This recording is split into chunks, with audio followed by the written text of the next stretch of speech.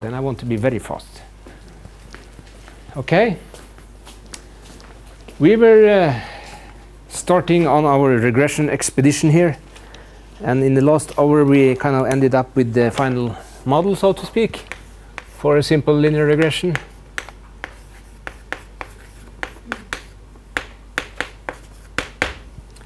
Based now on this model, which inputs the y's, which are numbers, and the axis, which also are numbers, we want to construct a method which positions our line as good as possible to the observations we have. So the idea here is that we have these observations. They may be something like this. And of course, we have a whole infinite number of possible lines to draw here, don't we? We can draw as many as we like. We keep on drawing lines here, and suddenly one line seems to look to fit fairly good. But the question is, how should we make the decision on which line to pick, so to speak? And then we use optimization. That's the idea. We want to fit the line which is closest to all points, so to speak. And we want to do it in such a way that these error terms aggregated are as small as possible. Then we kind of fit the line best. That's the idea.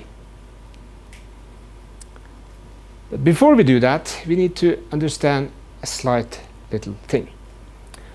Suppose our observations look like this. They are completely distributed in equal distance to the line I draw now. Okay? So I have an epsilon 1 here. This epsilon 1 is exactly equal to this minus epsilon 1. This is negative, so when I put a minus before it, I get the same one as here. And this epsilon 2 is, of course, exactly equal to minus epsilon 2. So if I add all these errors together, what do I get then? Then I get epsilon 1 minus epsilon 1 plus epsilon 2 minus epsilon 2, which obviously is 0. So you see, I cannot use the total error here. I can't just add all the errors together, because then I risk the situation like this. So if I have a lot of observations on top of the line and a lot under the line, I could be tempted to put the line in between, because then I would get no error. And that's not necessarily what I want to do. So in order to get out of this problem, I need to do something with this sum of errors, basically. I cannot use that one. What I could do is, for instance, to do the following. I could add together the absolute value of the epsilons. If I do that, then I take out all negative signs and I will add all errors together. You see that? Then I get rid of this problem of this type. Alternatively, I could do this. I could square the errors. If I do that, I also achieve the same effect, but I achieve another effect in addition, don't I? Because if I have some points here which are fairly close to the line and one which is very far from the line, then this distance, when I square it, is much larger than the absolute value. So this method would try to avoid the big mistakes more than the small mistakes. In weather forecasting, that is probably good. Okay? You want to avoid forecasting silent weather when there is a hurricane. But you can accept a little bit rain. Okay? That is kind of what you do when you use these models. This one emphasizes all errors equally. So every error has the same value. So in principle, the situation, of course, there is other options here, isn't it? We can use this one to the 4th or to the 6th or to whatever power, which is an even number, would kill the minus signs. That's what we need here. Or any function which produces a positive number out of a negative number and keeps a positive number would also do the trick. There are other functions that could do that. But basically, we typically choose between the two of these.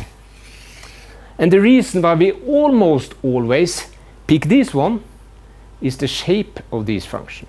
If we compare the absolute value function it looks like this, while the square function looks like this. Okay, and there is a problem with this absolute value function. It has a point down here which do not have a derivative. So it's a mathematical reason why we choose this one. We can compute derivatives here. In this case we cannot, at least not in the normal way. Of course we can compute the derivative of the absolute value function, but it has a what's it called? It's not continuous at the 0 point when we produce derivatives, and that creates mathematical problems for the method which is typically used here.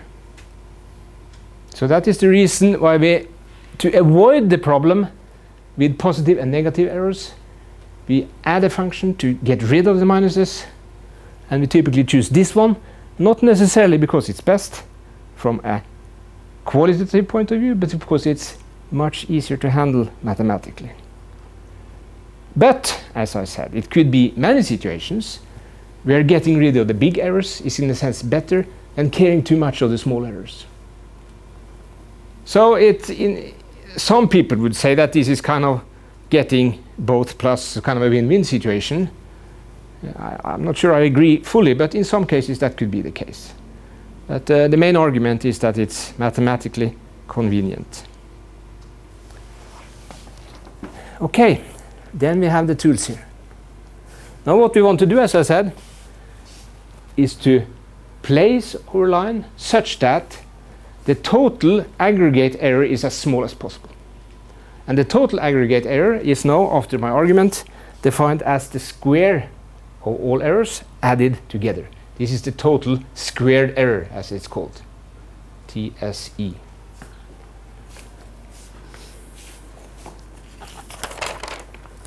Now let's see here. Then the rest is pure mathematics.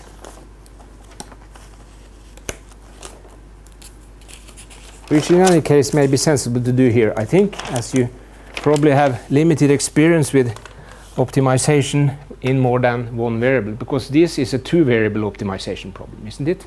You need to find two variables. Both A and B are variables in this problem.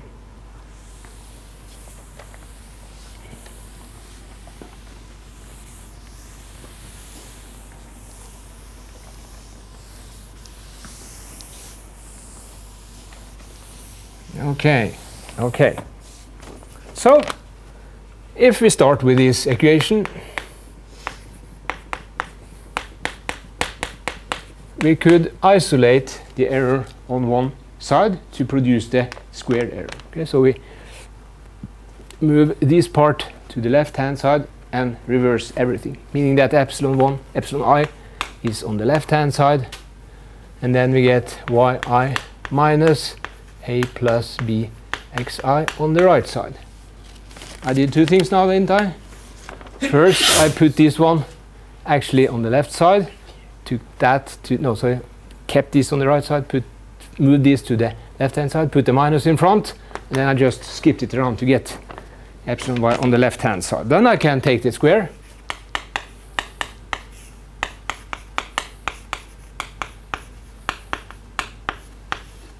okay, and then I want to add all these errors together. Given that there are small n observations, I can form this function. Let me call it S2OAB, the squared errors total, which then could be written as the sum from I equals 1 to n of epsilon I squared, or if I put in this one instead, sum from I equals 1 to n o yi minus a plus b xi squared. And when we do optimization, we often do write a term in front of our function. Either we want to minimize it or maximize it, and if we write min, we want to minimize it in this case. We want to find the values on a and b, which produces the smallest total squared error. And often we tend to put our variables under this term to signal what we want to optimize on. So even if it seems to be only letters here, two of these letters are actually numbers now, even though we don't see them. The only unknown in this function is the a's and the b's, or the a and the b to be precise. There are no other constraints here. There nothing which prevents us for pricking any a and b. It could be that in certain cases, but we will not look at that for the moment. So then, as we learned yesterday, we can solve this type of problem by taking partial derivatives of our s function with respect to each of the variables a and b, and equate that to 0. Of course, in principle, this function here could be very complex. It could be a whole myriad of mountains and valleys. We really don't know that, but you have to trust me that this problem here is very simple. It looks like this. Looks like a reverse cone. I'm not very good at drawing, but something like this. So we are aiming for this point. There are no other stationary points that we need to bother with. So as long as we solve these two equations, we find this point, and we're guaranteed to find this point. This can of course be shown mathematically, but I don't think we need to spend time on that. There's something to do with what's referred to as a Hessian. Do you know anything about linear algebra? No. Okay, then we leave that. So that is the case. So we just need to perform these operations on this function here. So let's do that. Okay.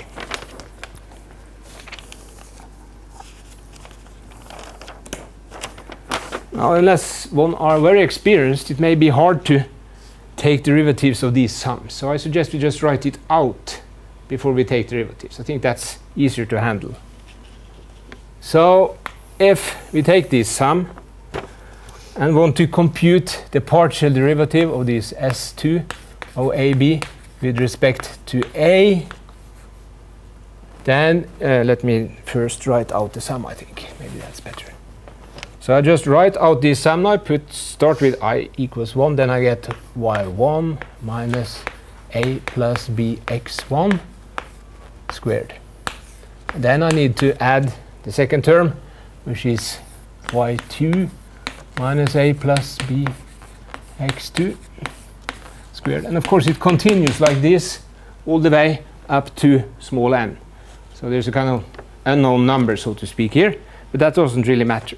Now I want to take this partial derivative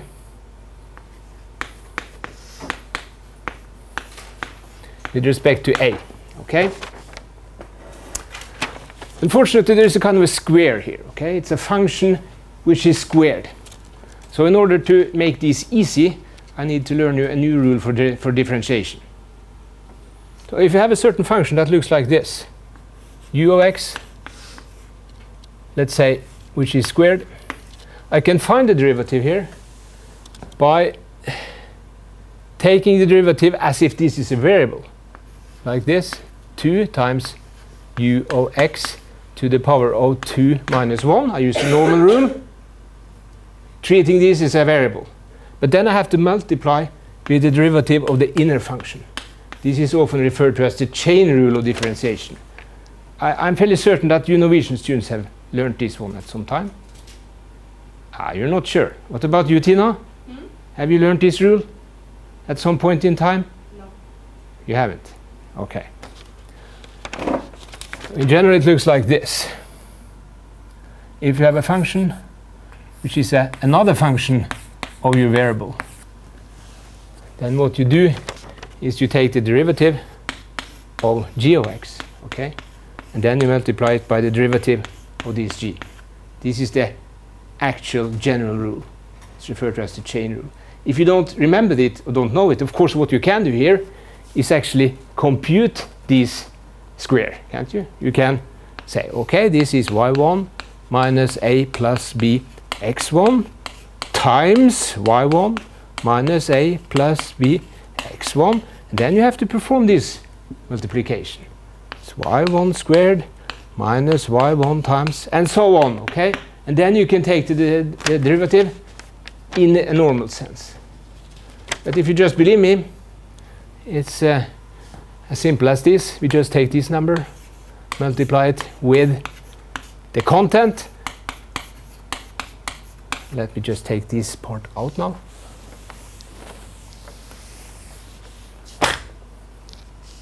And then finally you should take the derivative of the inner part here.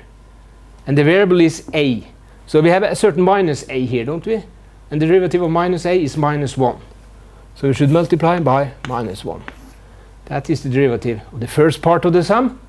And of course you see that if we accept this derivative for the first part, it's obvious how the second part will be. You just substitute 1 with 2. It's the same, y2 minus a plus b x2, again multiplied by minus 1. So you get like this.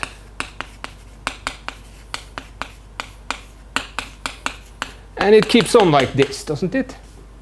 Up to this small n. Or if you want to write it as a sum, you can do that. This plus 2 can be multiplied with a minus 1 to get a minus 2. This is the same for all parts of the sum, so it could be factorized outside. So you can write minus 2 in front, and then you have this sum here, which again goes from I equals 1 to n O y I minus a plus b x I. So this is the first partial derivative with respect to the first variable a. Now we have constructed 1 over equations if we equate this one to 0. We need a second one as well, so we need to perform the partial derivative with respect to this b. So let's do that as well. Slightly more complex, but the same principle. Again, we can use this chain rule to perform the differentiation. Then write it up directly with respect to b. Again, of course, we have 2 times this expression. But now what's changing here is the derivative inside, because now we get a b times x1. So when we take the derivative with b as the variable and x as the constant, then x1 would be the result with a minus in front. We have a function now which looks like this: f of a equals minus b times x1, where this is the constant and this is the variable. Okay, taking this outside the camera. This is just kind of okay. And the derivative then obviously is minus x1, isn't it? And this is the variable and this is the constant. It's kind of confusing what is x and what is not. What's the variable? But in this case it's kind of reversed. So the small letter is the variable, and the big X is the constant. Okay, so we get, what do we get? We get the 2 times y I. y1 we can start here, y1 minus a plus b x1. And of course we use the rule by taking 2 minus 1 here, so we end up with a 1 in top here. And then we should multiply with the derivative over there, which is minus x1. Of course, similarly it goes for number 2. It's 2 times y2 minus a plus bx2 minus x2. Again, moving on like this, and we end up with the final sum, which could be written again by multiplying here. So we get the minus 2 in front, but the x's, they are changing as we move along with the subscript. Okay, x1, x2, x3. So that cannot be put outside of the summation. I equals 1 to n yi minus a plus b xi times xi. Okay. These 2 equations solves our problem. These are 2 equations in 2 unknowns. Okay, there's an unknown a and an unknown b in each of the equations. So we need to be able to handle solving 2 equations in 2 unknowns. I assume you have learned that at some point, haven't you? You have seen equations like this.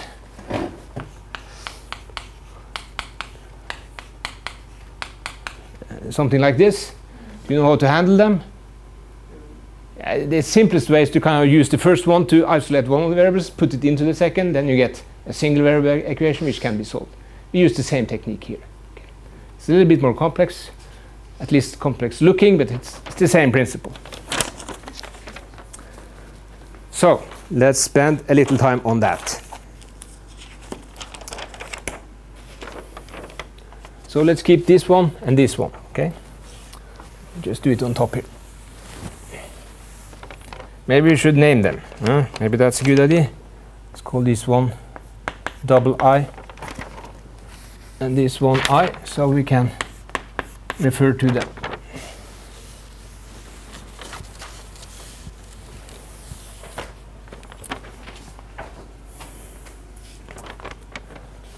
Now what we want to do is to put this one equal to 0 and this one equal to 0. Remember that you should always put the derivative equal to 0 when we do optimization. Then we find these stationary points. So we do the same here.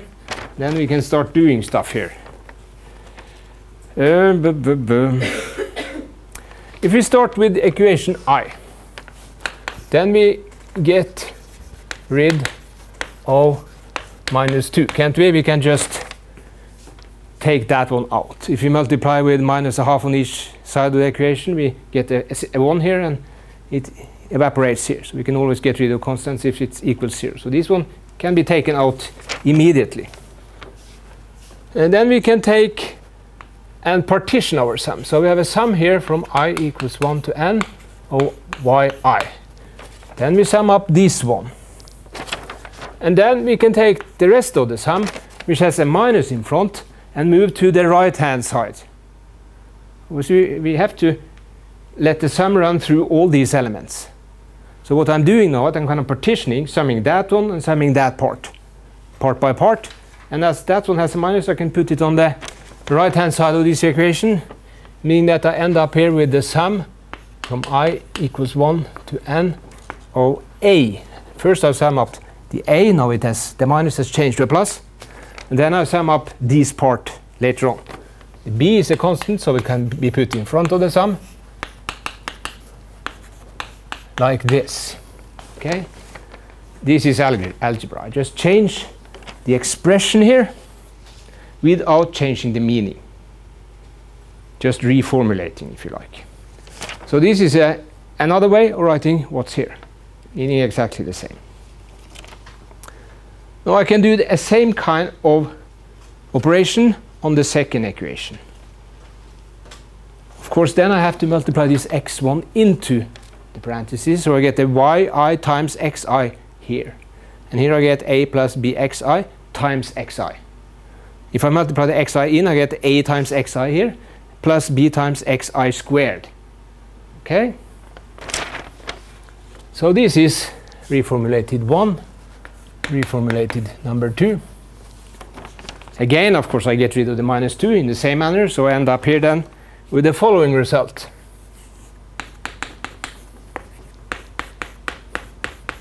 Xi times yi, xi times yi summed up.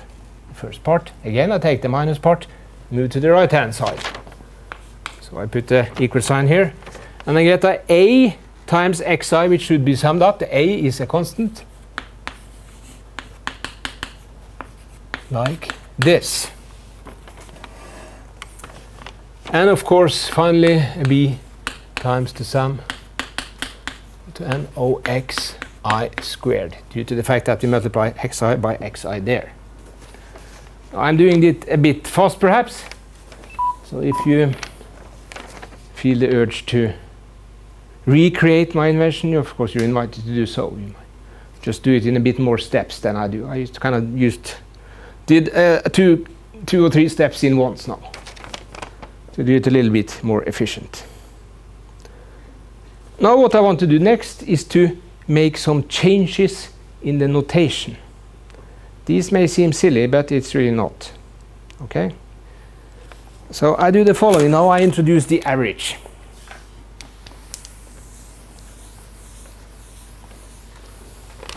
You know how to compute an average, don't you? If I have these numbers here, 1, 2, and 3, what is the average of these three numbers?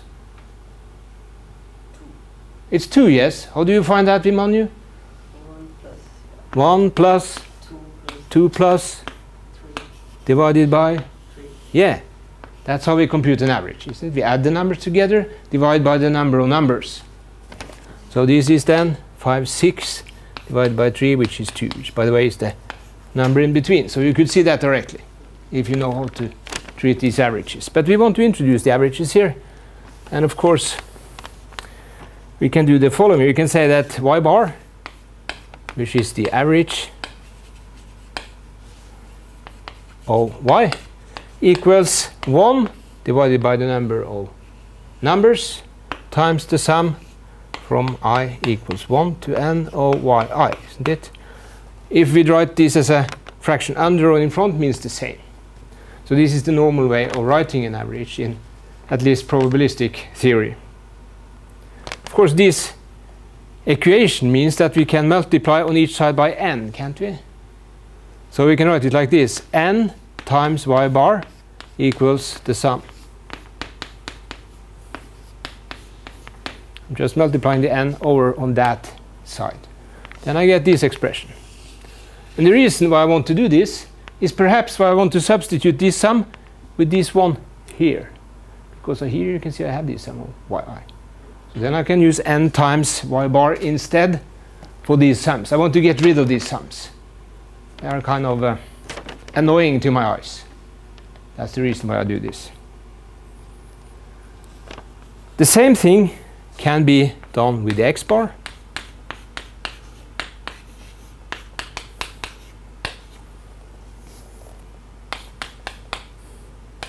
Again, multiplying over by n.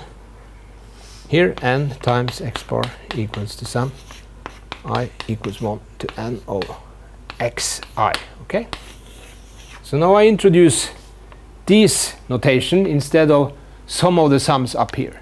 This one can be taken out, this one can be taken out, and this one can be taken out. I have to keep this one, and this one, and this one I'll do a little bit else with. Okay?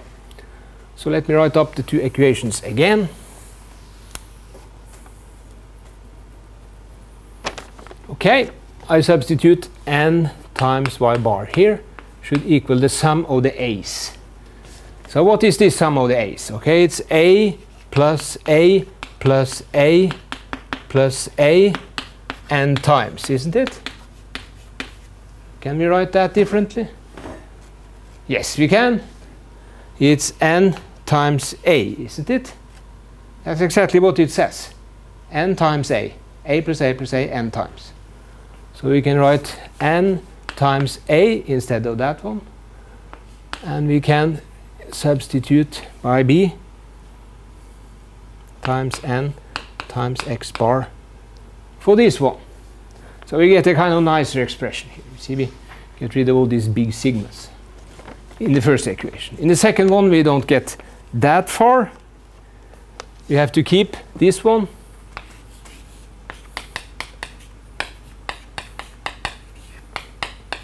But we can do something with this. N times a times x bar. Substituting this one, a. This is n times x bar, producing this term, plus b times the sum of these x squares. So this is the equations we will use to produce the final result. And what we want to do now, of course, is to solve these two equations into unknowns with respect to a and b, which are the unknowns.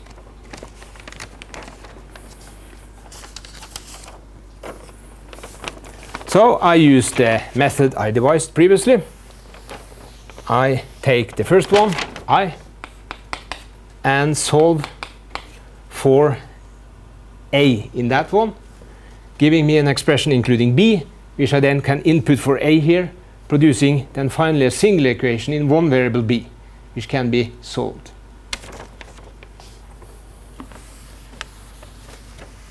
Okay, now we can take this out, I think.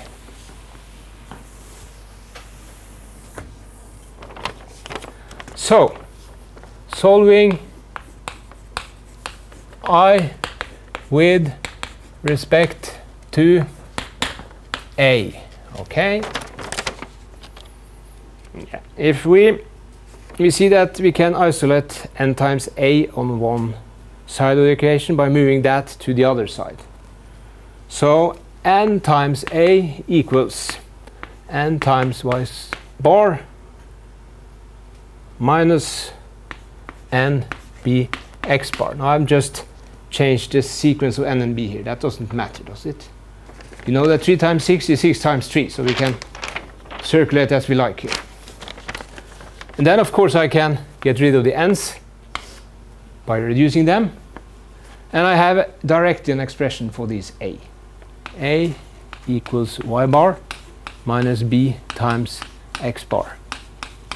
This one is then inputted for a here to produce this single variable equation in b. So let's do that. It's kind of straightforward. You just put it in. Sum from I equals 1 to n x y I equals n.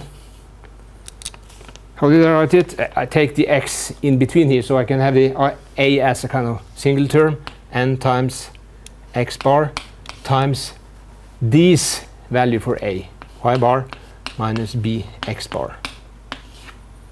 So what I did now was very simple. I just moved that x in front of the a here and entered the expression for a from star. Then I get this expression, and I should perhaps not forget the final part, which is this one.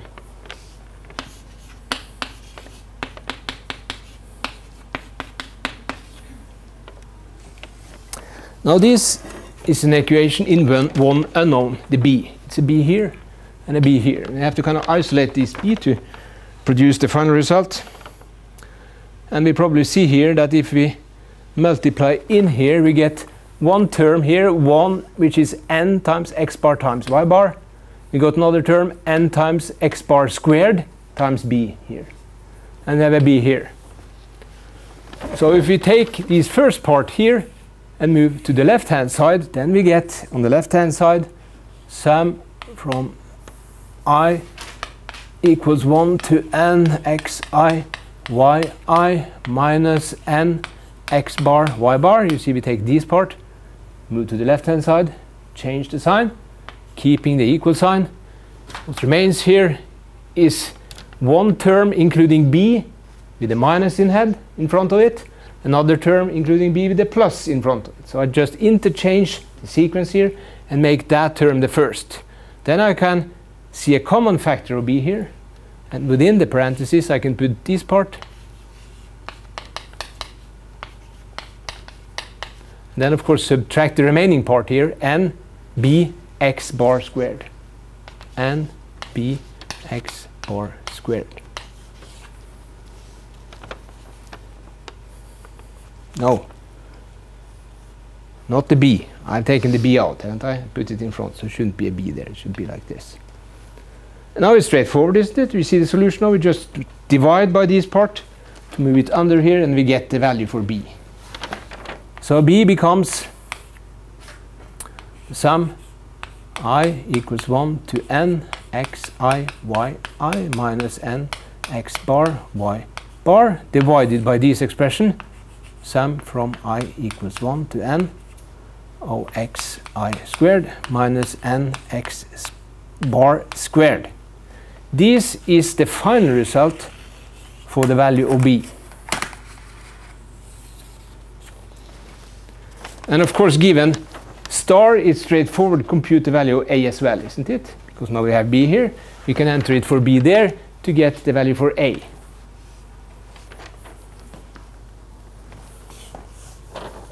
So if I just take this out now, I can put the a value directly opposite to the b value. This can be written out straightforwardly. A equals y bar minus x bar times b, which is this expression.